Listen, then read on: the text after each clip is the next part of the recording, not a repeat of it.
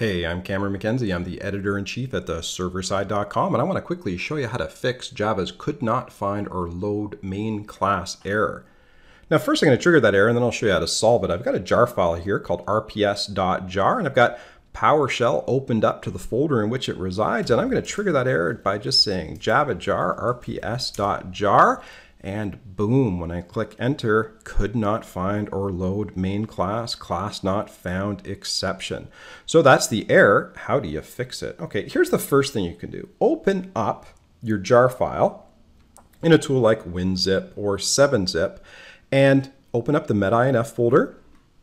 And first of all, you have to have a manifest.mf file. If you don't, well, that will trigger the could not find or load main class error. So you got to have that to start off with, but that's not good enough. I'm going to open this file. You also have to have this main class entry. Okay? If you don't have that main class entry, the could not find or load main class error will trigger. And that main class has to point to a class that has a main method and acts as the entry point of your application. And you can see here I'm pointing at desktop game, but if I actually dig into this jar file, you'll notice that the file is actually called desktop game, not desktop game X. So that's the problem. The problem has to do with the fact that I've misconfigured this manifest file. So what I'm going to do is I'm going to change this manifest file, click Save, close the file, update the jar file, and then come back to PowerShell and run that same command again and watch what happens.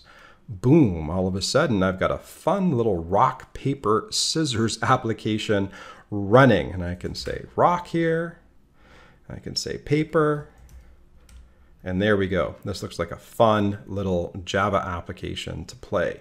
Now, that is one way to solve this problem. Here's another way to solve it. Let's imagine you don't have a manifest file at all. So I'm just going to completely delete that manifest file.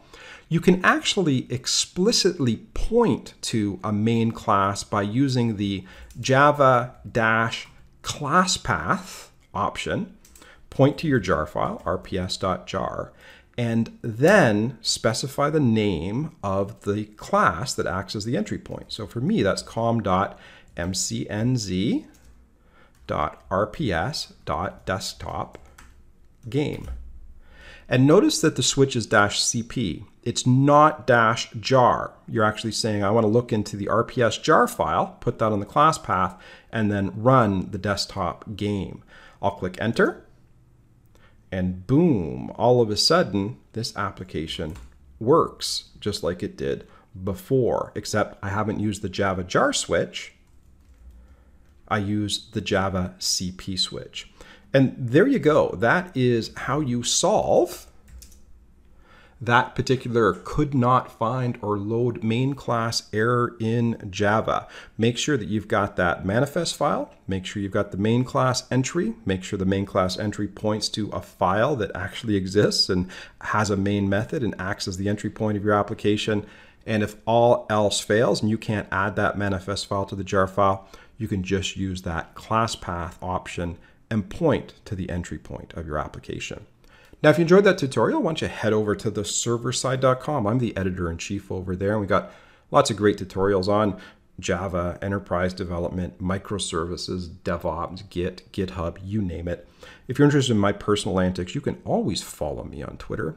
And one other thing, why don't you subscribe on the YouTube?